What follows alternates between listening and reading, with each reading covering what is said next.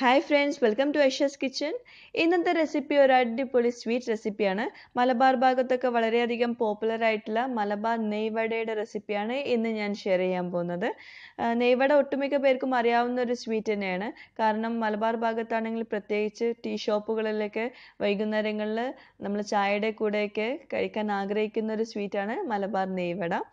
പിന്നെ ബാദുഷ ബാലുസാഹി എന്നൊക്കെ പറയുന്ന ഒരു സ്വീറ്റ് ഉണ്ട്. നമ്മളെ ബേക്കറിയിലൊക്കെ വാങ്ങിക്കാൻ കിട്ടുന്ന ഒരു സ്വീറ്റാണ്. അപ്പോൾ കാണാൻ അതുപോലെ ഉണ്ടെങ്കിൽ പോലും അതിൻ്റെ ടേസ്റ്റ് അല്ല, നല്ല സോഫ്റ്റ് ആണ് അകത്ത്, പുറമെ നല്ല ക്രിസ്പി ആയിട്ടുള്ള ഒരു നല്ല അടിപൊളി സ്വീറ്റാണ്. അപ്പോൾ തീർച്ചയായിട്ടും ഒന്ന് ട്രൈ ചെയ്ത് നോക്കാം. പിന്നെ ഞാൻ എപ്പോഴും പറയുന്ന ഒരു കാര്യമാണ്, നമ്മൾ ഏത് സ്വീറ്റ് തയ്യാറാക്കുമ്പോഴും അതിൻ്റെ ഷുഗർ സിറപ്പിൻ്റെ കൺസിസ്റ്റൻസി നമ്മൾ നന്നായിട്ട് ശ്രദ്ധിക്കണം. പല സ്വീറ്റ്സിനും പല ഷുഗർ സിറപ്പ് കൺസിസ്റ്റൻസിയാണ്. അപ്പോൾ അതുകൊണ്ട് നിങ്ങളത് സിമ്പിൾ ആണെങ്കിൽ പോലും നമ്മൾ എന്തെങ്കിലും ചെറിയ മിസ്റ്റേക്ക് വന്നാൽ പെർഫെക്റ്റ് ആയിട്ട് കിട്ടില്ല. അപ്പോൾ എല്ലാതും നന്നായിട്ട് ശ്രദ്ധിക്കുക. പിന്നെ മെഷർമെൻറ്റ്സ് ഒക്കെ നല്ല കറക്റ്റായിട്ട് എടുക്കാനും ശ്രദ്ധിക്കുക. അപ്പോൾ നമുക്ക് റെസിപ്പിയിലേക്ക് പോവാം. അപ്പോൾ ഈ റെസിപ്പിയിലേക്ക് ഞാൻ 2 കപ്പ് മൈദ എടുത്തിട്ടുണ്ട്. ഒരു കപ്പ് എന്ന് പറയുന്നത് 250 ml ഒരു കപ്പാണ്. പിന്നെ ലൂസായിട്ടുള്ള മൈദപ്പൊടി വാങ്ങിക്കാതിരിക്കുക, എപ്പോഴും പാക്കറ്റ് മൈദപ്പൊടി യൂസ് ചെയ്യുക സ്വീറ്റ്സ് ഒക്കെ തയ്യാറാക്കുമ്പോൾ. പിന്നെ ഇതിലേക്ക് 1/4 കപ്പ് നെയ്യ് വേണം. നല്ല സോഫ്റ്റ് ആയിട്ടുള്ള നെയ്യാണ്. 1/4 കപ്പ് മതി കേട്ടോ, കൂടുതൽ എടുക്കണ്ട. പിന്നെ തൈര് ഒരു 3 ടേബിൾ സ്പൂൺ, അധികം പുളി ഇല്ലാത്ത തൈരാണ് എടുത്തിട്ടുള്ളത്.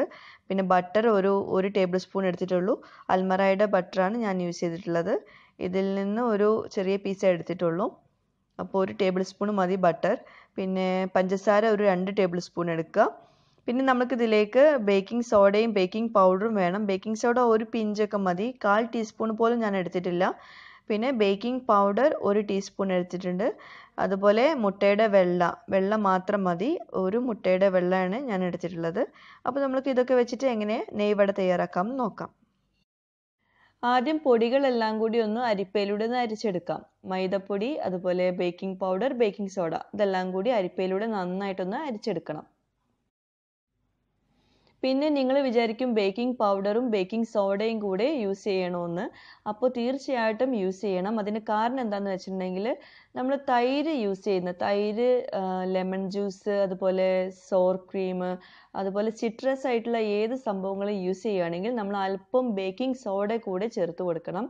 അത് ഡീറ്റെയിൽ ആയിട്ട് ഞാൻ വേറെ റെസിപ്പിയിൽ ഞാൻ പറയാം. ഇതിൽ പറയുമ്പോൾ നമുക്ക് ടൈം ഉണ്ടാവില്ല.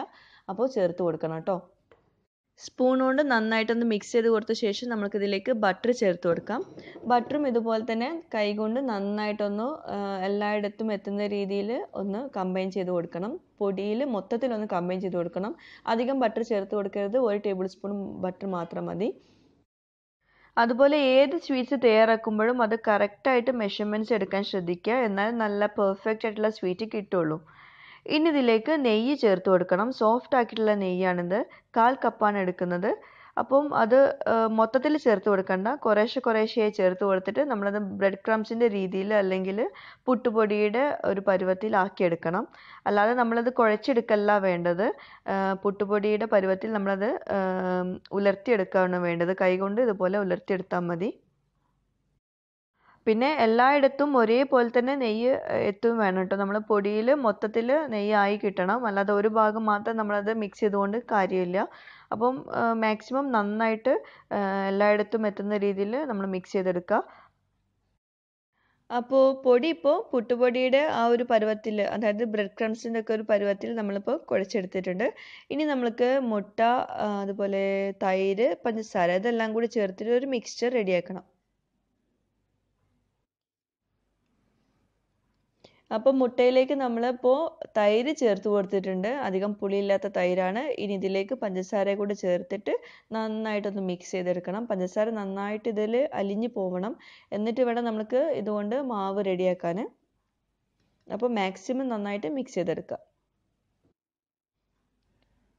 ഇനി നമ്മൾക്ക് ഈ പൊടിയിലേക്ക് ഇത് അല്പമായിട്ട് ചേർത്ത് കൊടുത്തിട്ട് ഈ പൊടി ഒന്ന് കുഴച്ചെടുക്കണം. നമ്മളിപ്പോൾ ഈ ഒരു മിക്സ്ചർ കൊണ്ടാണ് നമ്മൾ പൊടി നന്നായിട്ട് കുഴച്ചെടുക്കുന്നത്. പിന്നെ അതുപോലെ ഞാൻ പൊട്ടാറ്റോ പൂരിയിൽ പറഞ്ഞ കാര്യം തന്നെയാണ് ഇതിലും പറയാനുള്ളത്. മാവ് കുഴച്ചെടുക്കുന്ന സമയത്ത് വല്ലാണ്ട് സോഫ്റ്റ് ആക്കിയിട്ട് കുഴക്കരുത്, ഒരു മീഡിയം സോഫ്റ്റ് ആക്കിയിട്ട് കുഴച്ചെടുക്കുക. പിന്നെ നമ്മളത് അരമണിക്കൂർ നമ്മളത് അടച്ച് വെക്കുന്നുണ്ട്. ആ ഒരു സമയത്ത് നമ്മളത് കൂടുതൽ സോഫ്റ്റായി പോകും. അപ്പോൾ അങ്ങനെ വരുമ്പോൾ നമുക്ക് ആ പെർഫെക്റ്റ് ആയിട്ടുള്ള സ്ട്രക്ചർ കിട്ടില്ല. അപ്പോൾ അതുകൊണ്ട് മാവ് വല്ലാണ്ട് സോഫ്റ്റ് ആക്കാതെ ഒരു മീഡിയം സോഫ്റ്റ് ആക്കി മാത്രം വെക്കുക. എന്നാൽ നമുക്ക് പെർഫെക്റ്റ് ആയിട്ടുള്ള സോഫ്റ്റ്നെസ്സിൽ നമുക്കത് അരമണിക്കൂർ കഴിഞ്ഞ് കിട്ടും മാവ്. പിന്നെ നെയ്വട തയ്യാറാക്കുമ്പോൾ വേറൊരു കാര്യം പ്രത്യേകം ശ്രദ്ധിക്കാറുണ്ട്. നന്നായിട്ട് കുഴച്ചെടുക്കണം മാവ്. മാക്സിമം നന്നായിട്ട് തന്നെ കുഴച്ചെടുക്കുക. എന്നിട്ട് നമ്മളത് അടച്ച് വെക്കുന്നുണ്ട്. അടച്ച് വെച്ച് നമ്മൾ അരമണിക്കൂർ ശേഷം വീണ്ടും ഓപ്പൺ ആക്കിയിട്ട് വീണ്ടും നമ്മൾ കുഴച്ചെടുക്കരുത്. പിന്നെ നമ്മൾ ബോൾസ് ആക്കി എടുക്കുകയാണ് വേണ്ടത്. അപ്പോൾ അതുകൊണ്ട് നമ്മൾ അടച്ച് വെക്കുന്നതിന് മുമ്പ് അത് നന്നായിട്ട് കുഴച്ചെടുക്കാൻ ശ്രദ്ധിക്കുക.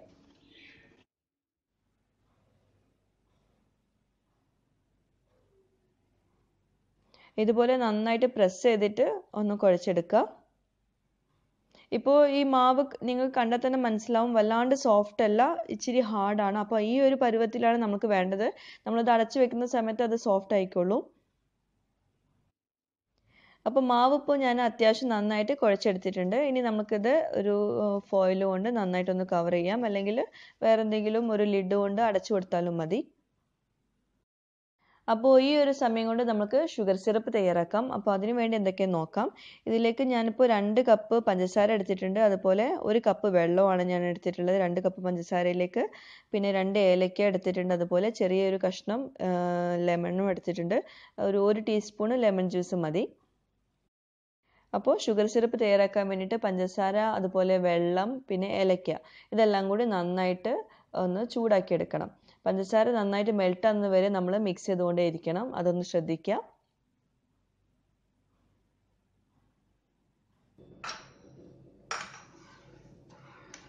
അപ്പോൾ നന്നായിട്ട് മിക്സ് ചെയ്ത് കൊടുക്കുക. പഞ്ചസാര മെൽറ്റ് ആവാൻ വേണ്ടിയിട്ട് നന്നായിട്ട് മിക്സ് ചെയ്ത് കൊടുക്കുക. ചെറിയ ചൂടിൽ വെച്ചിട്ട് മിക്സ് ചെയ്ത് കൊടുക്കുക കേട്ടോ.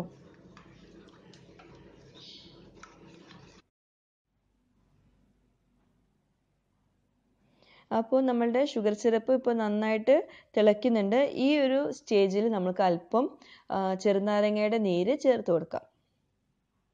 ഞാനിപ്പോൾ 1 ടീസ്പൂണേ പറഞ്ഞിട്ടുള്ളൂ, അത്രേ ചേർത്ത് കൊടുത്താൽ മതി. അപ്പോൾ നല്ല വൈറ്റ് കളറുള്ള ഷുഗർ സിറപ്പ് കണ്ടോ, നല്ല തെളിഞ്ഞ് വന്നിട്ടുള്ളത്. അപ്പോൾ ചെറുനാരങ്ങ നീര് ചേർക്കുമ്പോൾ ഷുഗറിലുള്ള അഴുക്കുകളൊക്കെ കുറേശ്ശൊക്കെ പോവും. അപ്പോൾ അതുകൊണ്ടാണ് അങ്ങനെ തെളിഞ്ഞ് വന്നത്. ഇനി പലർക്കുള്ളൊരു ഡൗട്ടാണ്, നമ്മളിപ്പോൾ ഈ ഷുഗർ സിറപ്പ് എത്ര നേരം തിളപ്പിക്കണമെന്ന്. ഓരോ സ്വീറ്റ്സിനും ഓരോ ഷുഗർ സിറപ്പിൻ്റെ കൺസിസ്റ്റൻസിയാണ്. നമ്മൾക്കിപ്പോൾ ഈ നെയ്വടയ്ക്ക് വേണ്ടത് 1 നൂൽ പരുവമാണ്, 1 സ്ട്രിങ് കൺസിസ്റ്റൻസി. പക്ഷെ നമ്മൾ 1 നൂൽ പരുവ് എത്തുന്നതിന് തൊട്ട് മുമ്പ് നമ്മൾ ഓഫ് ചെയ്യണം. അതായത് ഹാഫ് സ്ട്രിങ് കൺസിസ്റ്റൻസിയിൽ നമ്മൾ ഓഫ് ചെയ്യണം. എന്നാലും നമുക്ക് ആ പെർഫെക്റ്റ് ആയിട്ടുള്ള 1 നൂൽ പരുവത്തിൽ നമുക്ക് കിട്ടുള്ളൂ. ഇതിപ്പോൾ ഇതുപോലെ ഇരിക്കണം. ഒരു 5 മുതൽ 8 മിനിറ്റ് കഴിഞ്ഞ് നമ്മൾ ഇതുപോലെ ചെക്ക് ചെയ്ത് നോക്കുക. അപ്പോൾ നമ്മൾ ഹാഫ് സ്ട്രിങ്ങിലാണെങ്കിൽ അത് ഓഫ് ചെയ്യുക. അപ്പോൾ കുറച്ച് നേരം നമ്മൾ ആ ചൂടിൽ ഇരിക്കുന്നുണ്ടല്ലോ ഷുഗർ സിറപ്പ്, ആ ഒരു സമയത്ത് അത് 1 നൂൽ പരുവത്തിലായിക്കോളും. അല്ലെങ്കിൽ അത് കൂടുതലായിട്ട് കുക്കായി പോകും. അപ്പോൾ ഷുഗർ സിറപ്പ് റെഡി ആയിട്ടുണ്ട്. അതുപോലെ മാവ് റെഡി ആയിട്ടുണ്ട്. അരമണിക്കൂർ കഴിഞ്ഞിട്ടുണ്ട്. അപ്പോൾ ഇതുപോലെ ഇരിക്കും. ഇപ്പോൾ കണ്ടോ, നല്ല സോഫ്റ്റ് ആയിട്ടുണ്ട് മാവ്. ഇനി നമുക്കിത് ചെറിയ ചെറിയ ബോൾസ് ആക്കിയിട്ട് ആദ്യം മാറ്റി വയ്ക്കാം. അപ്പോൾ ഞാൻ നേരത്തെ പറഞ്ഞ പോലെ തന്നെ മാവ് വീണ്ടും ഞാൻ കുഴച്ചെടുത്തിട്ടില്ല. നമ്മൾ നേരെ അത് ബോൾസ് ആക്കി മാറ്റുന്നുണ്ട്. പിന്നെ അതുപോലെ ഞാനിപ്പോൾ ഒരു മീഡിയം സൈസുള്ള ബോളാണ് ആക്കിയെടുക്കുന്നത്. പക്ഷെ നമ്മൾക്ക് കടയിലൊക്കെ വാങ്ങിക്കാൻ കിട്ടുന്നത് വലിയ നെയ്വടകളാണ്. അപ്പോൾ അങ്ങനെ വേണമെങ്കിൽ നിങ്ങൾക്ക് ചെയ്യാം, വലുതാക്കി എടുക്കാം. പക്ഷെ എപ്പോഴും ടേസ്റ്റ് ചെറുതാട്ടോ. നമ്മൾ ചെറിയ ചെറിയ ബോൾസ് ആക്കിയിട്ട് ചെറിയ ചെറിയ വട ആക്കി എടുക്കുന്നതാണ് ടേസ്റ്റ്. അപ്പോൾ ഇതുപോലെ ബോളാക്കിയ ശേഷം നല്ല സ്മൂത്തനാക്കുക പുറമേ. എന്നിട്ട് ഇതുപോലെ മിഡിൽ പോർഷനിൽ ഒരു ഹോളാക്കി എടുക്കണം. എന്നിട്ട് അതിൻ്റെ സൈഡൊക്കെ നമ്മൾ നന്നായിട്ട് സ്മൂത്തൻ ചെയ്ത് കൊടുക്കണം കേട്ടോ. ക്രാക്സ് വന്നാലൊന്നും കുഴപ്പമില്ല, ഫ്രൈ ചെയ്യുമ്പോൾ കുഴപ്പമില്ല. പക്ഷേ നല്ല ഷേപ്പിൽ നെയ്വട കിട്ടുകയാണെങ്കിൽ സൈഡൊക്കെ ഒന്ന് നന്നായിട്ടൊന്ന് സ്മൂത്തൻ ചെയ്ത് കൊടുക്കുന്നത് നല്ലതാണ്. അപ്പോൾ ഇതുപോലെ നല്ല വടയുടെ ഷേപ്പിലാക്കിയെടുക്കുക. ഞാൻ ഒന്നുകൂടെ കാണിച്ചു തരാം. നമ്മൾ ചെറിയ ബോൾസ് എടുക്കുക, എന്നിട്ട് അതൊന്ന് ചെറുതായിട്ടൊന്ന് ഫ്ലാറ്റൻ ചെയ്യുക ഇതുപോലെ. എന്നിട്ട് സൈഡൊക്കെ നന്നായിട്ടൊന്ന് സ്മൂത്താക്കി കൊടുക്കുക. എന്നിട്ട് അതിൻ്റെ മിഡിൽ പോർഷനിൽ ഒരു ചെറിയ ഹോളാക്കി എടുക്കണം. ആ ഹോള് നമ്മൾ ചെറുതായിട്ടൊന്ന് അതും ഷേപ്പ് ചെയ്ത് കൊടുക്കുക ഹോള്. എന്നാലേ അത് നല്ല പെർഫെക്റ്റ് ആയിട്ടുള്ള, നമ്മൾ ഫ്രൈ ചെയ്യുമ്പോൾ നല്ല പെർഫെക്റ്റ് ആയിട്ട് കിട്ടുള്ളൂ. ചെറുതായിട്ടൊരു ഹോളാക്കിയത് കൊണ്ട് അതങ്ങനെ ആവണമെന്നില്ല. അപ്പോൾ അതുകൊണ്ട് അതൊന്ന് പെർഫെക്റ്റ് ആയിട്ട് ഒന്ന് ഷേപ്പ് ചെയ്ത് കൊടുക്കുക. അപ്പോൾ ഞാനിപ്പോൾ ഇവിടെ 4-5 വട റെഡിയാക്കിയിട്ടുണ്ട്. ഇനി നമുക്കത് ഫ്രൈ ചെയ്ത ശേഷം ബാക്കിയുള്ളത് ചെയ്തെടുക്കാം. അപ്പോൾ അതുവരെ അത് കവർ ചെയ്ത് വെക്കണം കേട്ടോ, അത് വിട്ടു പോകരുത്. അതുപോലെ എണ്ണ നന്നായി ചൂടായ ശേഷം അതിലേക്ക് ഈ വടകൾ ചേർത്ത് കൊടുക്കണം. ഡീപ്പ് ഫ്രൈ ആണ് നമുക്ക് ചെയ്തെടുക്കാനുള്ളത്. പിന്നെ എണ്ണയുടെ ഒരു കാര്യം കൂടി ശ്രദ്ധിക്കാനുണ്ട്, പ്രത്യേകം നോട്ട് ചെയ്യുക. എണ്ണ നന്നായി ചൂടായിട്ട് നമ്മളത് ആഡ് ചെയ്ത് കൊടുക്കുക. എന്നിട്ടത് മീഡിയം ഫ്ലെയിമിൽ വെക്കണം, അതും പ്രത്യേകം ശ്രദ്ധിക്കണം. എന്നാലേ അതിൻ്റെ അകത്ത് വെന്ത് കിട്ടുള്ളൂ. അല്ലെങ്കിൽ നമ്മൾ പുറമേ ക്രിസ്പി ആവും പെട്ടെന്ന്, എന്നിട്ട് നമ്മളത് കോരി മാറ്റേണ്ടി വരും. അപ്പോൾ ഇതുപോലെ നന്നായിട്ട് കുക്ക് ചെയ്യണം, അകത്തും വെന്ത് കിട്ടണം ഫുള്ളായിട്ട്. എന്നിട്ട് വേണം നമുക്കത് കോരി മാറ്റാൻ. അപ്പോൾ അതിന് വേണ്ടിയിട്ട് നല്ല ചൂടായ എണ്ണയിലേക്ക് ചേർത്ത് കൊടുക്കണം. എന്നിട്ടത് മീഡിയം ഫ്ലെയിമിൽ വെക്കാനും പ്രത്യേകം ശ്രദ്ധിക്കാം. അപ്പോൾ ബാക്കിയുള്ള മാവ് കൊണ്ട് ഞാൻ വീണ്ടും നെയ്വട റെഡിയാക്കിയിട്ടുണ്ട്. അത് നമുക്ക് ചൂടായ എണ്ണയിലേക്ക് ചേർത്ത് കൊടുക്കാം. അതുപോലെ നമ്മൾ ആദ്യം ഫ്രൈ ചെയ്തിട്ടുള്ള നെയ്വടകളും റെഡി ആയിട്ടുണ്ട്. അത് നമുക്ക് വേറൊരു പാത്രത്തിലേക്ക് നമുക്ക് കോരി മാറ്റാം.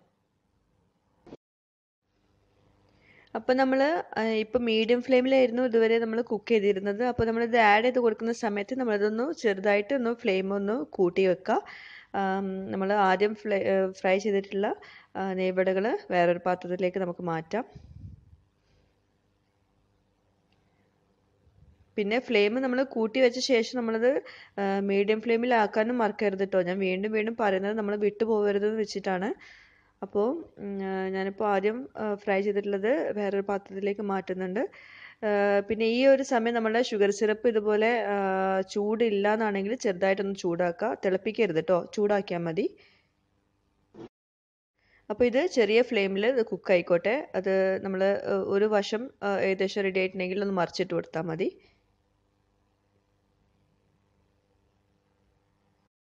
ശരിക്കും നമ്മൾ നെയ്വട ഫ്രൈ ചെയ്തെടുക്കുമ്പോൾ ഒരുപാട് എണ്ണയിലാണ് ഫ്രൈ ചെയ്യേണ്ടത്. ഞാനിപ്പോൾ ഇടയ്ക്കിടയ്ക്ക് ഒന്ന് ചെരിച്ച് കൊടുക്കുന്നുണ്ട്, എല്ലായിടത്തും എണ്ണ എത്താൻ വേണ്ടിയിട്ട്.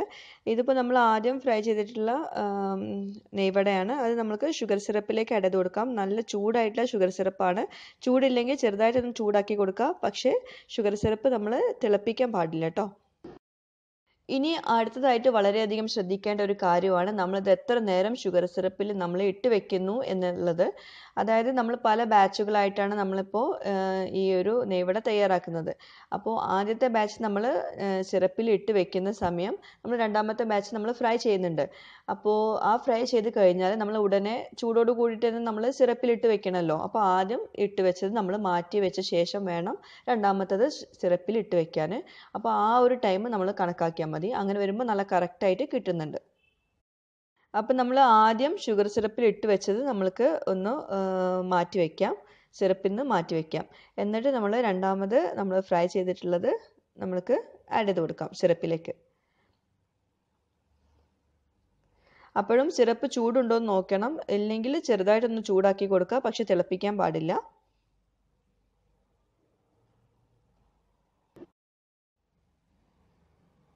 പിന്നെ ഇതുപോലെ നിങ്ങൾ ചെറിയ പാത്രത്തിലാണ് നിങ്ങളിപ്പോൾ സിറപ്പ് റെഡിയാക്കിയിട്ടുള്ളതെങ്കിൽ ഒന്ന് ചെറുതായിട്ടൊന്ന് ഫ്ലിപ്പ് ചെയ്ത് കൊടുക്കുക. എന്നാൽ എല്ലാ വശത്തും ഒരേപോലെ സിറപ്പ് ആയിക്കോളും. അപ്പോൾ നമ്മളുടെ മലബാർ നെയ്വട റെഡി ആയിട്ടുണ്ട്. ഇപ്പോൾ ഞാൻ സിറപ്പിൽ നിന്ന് എടുത്തേ ഉള്ളൂ, അപ്പോൾ അതുകൊണ്ടാണ് ഇതുപോലെ ഒരു ഗ്ലേസിംഗ് ഒക്കെ വന്നിട്ടുള്ളത്. പക്ഷേ ഇത് നന്നായിട്ട് ഡ്രൈ ആയി കഴിഞ്ഞാൽ നല്ല ടെക്സ്ചറാണ്, നല്ലൊരു ക്രിസ്പി ടെക്സ്ചറാണ്. ഇപ്പോൾ ഇത് അത്യാവശ്യം നന്നായിട്ട് ഡ്രൈ ആയതാണ്. ഡ്രൈ ആയിട്ട് വേണം നമ്മളിത് സെർവ് ചെയ്യാൻ. ഇപ്പോൾ ഇത് കണ്ടോ, നല്ല പുറമേ നല്ല ക്രിസ്പിയും അകത്ത് നല്ല സോഫ്റ്റും ജ്യൂസി ആയിട്ടുള്ള നമ്മൾ നെയ്വട റെഡി ആയിട്ടുണ്ട്. അപ്പോൾ സിറപ്പിൽ നിന്ന് എടുത്ത പാടെ നമ്മൾ സെർവ് ചെയ്യരുത്, അത് അല്പം നേരം ഒരു 10 മിനിറ്റൊക്കെ പുറത്ത് വയ്ക്കുക. അപ്പോൾ നന്നായിട്ട് ഡ്രൈ ആയി കിട്ടും, അപ്പോഴേ നല്ല പുറമേ ക്രിസ്പി ആയി കിട്ടുള്ളൂ. അപ്പോൾ തീർച്ചയായിട്ടും എല്ലാവരും ട്രൈ ചെയ്യുക. നിങ്ങളുടെ എല്ലാവരും കമൻറ്റ്സ് പ്രതീക്ഷിക്കുന്നുണ്ട്. സബ്സ്ക്രൈബ് ചെയ്യാത്തവരുണ്ടെങ്കിൽ സബ്സ്ക്രൈബ് ചെയ്യണേ. താങ്ക്